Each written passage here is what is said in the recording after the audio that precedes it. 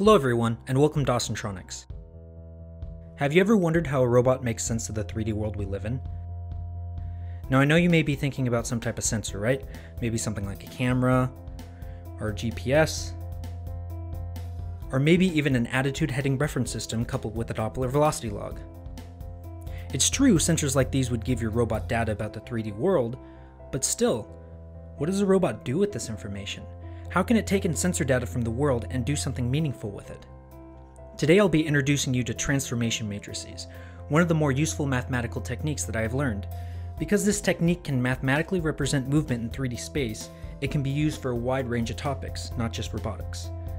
By the end of these transformation videos, you will have several tools to tackle many issues that appear in robotics. Now, from my experience, this topic is often overlooked in many courses, and when it isn't, it's presented in a very convoluted way.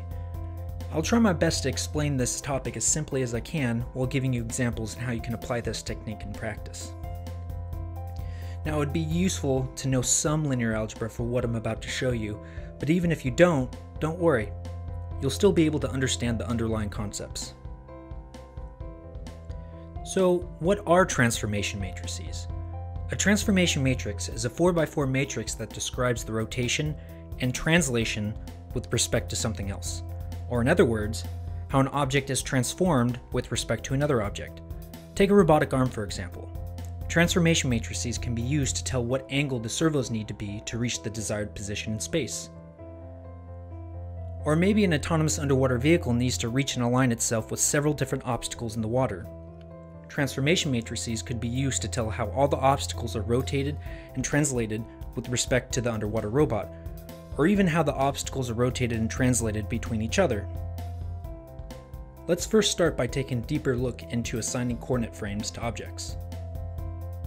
In order to fully describe an object in 3D space, you need its rotation and translation with respect to some reference frame, and in order to do that, you must give an object a frame as well.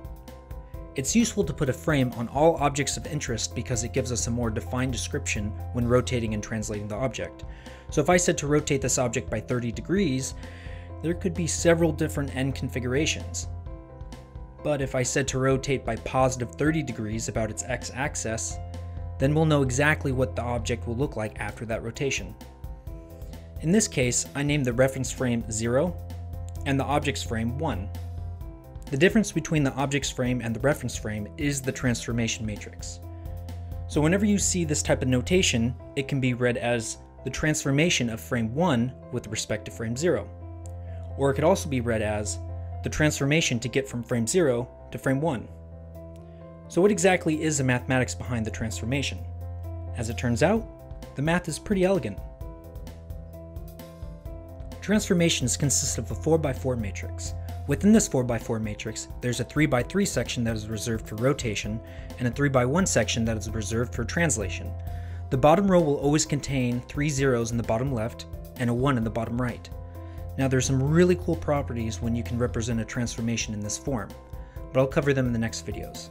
I'd like to keep these videos relatively short so it doesn't become too overwhelming. Thank you guys for watching, and don't forget to like and subscribe so you don't miss the next video. And I'll see you guys in the next one.